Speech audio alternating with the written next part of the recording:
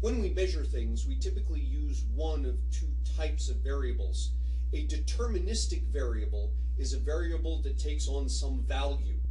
A stochastic variable is a variable that can take on many different values with different probabilities. Deterministic variables are the first sorts of variables you learn about in school. So when you see a number line and the teacher says find 3 on the number line, and we can say here is 3, and if we say x equals 3, it means that x is located at this point on the number line. Or if x equals 1, x is located at this different point on the number line. The x doesn't move. When x is 1, it sits here at 1 on the number line. This is a deterministic variable. A stochastic variable is random. It moves around the number line. Sometimes it's at one end, sometimes it's at the other, sometimes it moves large distances, sometimes it moves small distances. Watch what happens as this stochastic variable starts to take on different values. Each time it appears somewhere on the number line, we put a dot, and these dots accumulate as the stochastic variable moves around. As these dots start to accumulate, they build a pattern. This pattern we call a histogram. It's a visual representation of the different values that this stochastic variable has taken on. If we divide by the total number of observations on the stochastic variable, we get what we call a probability distribution. The probability distribution tells us the probability of the stochastic variable being located at each point on the number line. For example, for this stochastic variable, there's a 4% chance that it will be located at -3. There's a 13% chance that it will be located at -2. There's a 32% chance that it will be located at 0. And there's a 34% chance that it will be located somewhere between 1, 2, and 3. A deterministic variable is defined by its value. A stochastic variable is defined by its distribution. There are two types of stochastic variables, discrete and continuous. Discrete stochastic variables take on specific values, -3, -2, -1, 0, 1, 2, and 3. A continuous stochastic variable can take on any value over a range. For example, all the real numbers between -3 and +3. Different probability distributions define different stochastic variables. For example, the rate of return on a stock is a stochastic variable. Sometimes the rate of return is large and positive, sometimes it's large and negative, sometimes it's near 0. We can look at the probability distribution for the rate of return on the stock and say things like the probability of the rate of return on the stock being in this range is 2%, or the probability of the rate of return on the stock being in this moderate range is 15%. The probability distribution for a rate of return on a stock looks like this, in part because the rate of return can be large and negative, or large and positive, or anything in between. Take a look now at the stochastic variable that measures ages of people. Now, people can range anywhere from 0 up to some large age. Because ages can't be negative, the probability distribution for ages of people is going to look different than the probability distribution for rates of returns on stocks. For example, the probability of a randomly selected person being a very young age is 10%. The probability of a randomly selected person being a teenager is 15%. The probability of a randomly selected person being very old perhaps is only 1%. The probability distribution tells us the probability of a randomly selected person falling in these various age categories.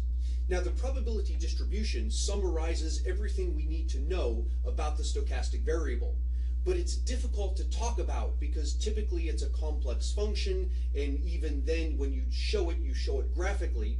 So often what we will do is use summary measures or summary statistics to talk about the stochastic variable.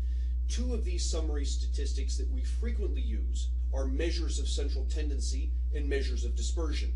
Measures of central tendency answer the question, where is this stochastic variable typically located?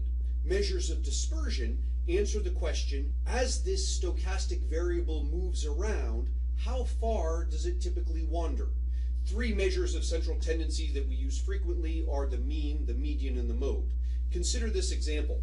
Suppose we have a stochastic variable that is the number of children in a family. and we look around and we take a sampling of different families and we ask, how many children do you have? And what we find is 4 households that have no children, 1 household that has 2 children, 3 households that have 3 children, and 2 households that have 4 children. The random variable that we're looking at is the number of children in a household, and it varies in this sample from 0 up to 4. Let's think now about a measure of central tendency for this stochastic variable, the number of children. One measure of central tendency is the mean. The mean is just the average. In this case, it's 1.9. The mean is a good and a bad measure of central tendency. It's good in the sense that it makes sense if you take all the children that we're looking at and divide them evenly amongst the households, you'll get 1.9 children per household. So in that sense, this is a good measure because it's intuitively clear. In another sense, the mean is a bad measure because 1.9 children has no meaning. Nobody has 1.9 children. You have 1 child, or you have 2 children, or you have some other integer number of children. So in this sense, the 1.9 is a bit confusing. So we have another measure of central tendency, the median. The median is what you get when you line up all the households from least number of children to most number of children and take the household in the center. In this case, the household in the center is the household with 2 children. So the median number of children is 2. Now this measure is both good and bad as a measure of central tendency. The good part is that it shows us the center point of all of the households. In other words, 50% of the households have 2 or more children, and 50% of the households have 2 or fewer children. 2 is the center point. The median can be bad as a measure of central tendency because, at least in this case, there's only 1 household that has 2 children, so 2 is not a typical number. So we have another measure of central tendency, the mode. The mode is the number of children that appears most frequently. In this case, we've got 4 households that have no children. So of all the households that we looked at, 0 was the most common number of children to have. So this is a good measure of central tendency in the sense that this is the most common of the observations that we have. But it's a bad measure in the sense that it suggests that nobody has any children, when in fact there are many households here that do have children. So what we learn from this is that these measures of central tendency, the mean, the median, the mode, these are attempts to describe what we would otherwise describe using a probability distribution. It's easier to do when we can quote a single number, the central tendency. But we lose something because we're trying to summarize a probability distribution that is much more complex than just a single number. Consequently, each of these measures, the mean, the median, and the mode, will have good points and bad points. One isn't better than the other. Which you use depends on what it is you're trying to say about the stochastic variable. Similarly, we have 3 measures of dispersion. Dispersion measures the extent to which the random variable wanders away from its point of central tendency. The most typically used measure is the standard deviation. This measures approximately the average distance that the stochastic variable moves away from its mean. In this case, the standard deviation of the number of children is 1.7.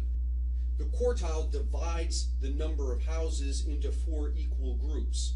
The first quartile is the line of demarcation between the bottom 25% of households and the top 75% of households. In this case, if we line our households up from least number of children to most and look at the bottom 25%, the number of children in this household that's on the 25% mark is 0. So we say the first quartile is 0. If we go to the other end and we look at the top 25% of households, so we've lined them up from least number of children to most, and we come along here to the point that separates the 75% of households with less children from the 25% of households with more children, the number of children in this household is called the third quartile. In this case, it's 3. So we would say something like 25% of the households have 3 or more children, 75% of the households have 3 or fewer. Finally, minimum and maximum are what they appear. The minimum is the number of children in the household with the least children, in this case 0. Maximum is the number of children in the household with the most children, in this case 4. This is another measure of dispersion. Like the measures of central tendency, the measures of dispersion aren't better or worse than each other. They're used for different things because each one of them is an attempt to take the richness that's shown in a probability distribution and boil it down to a single number.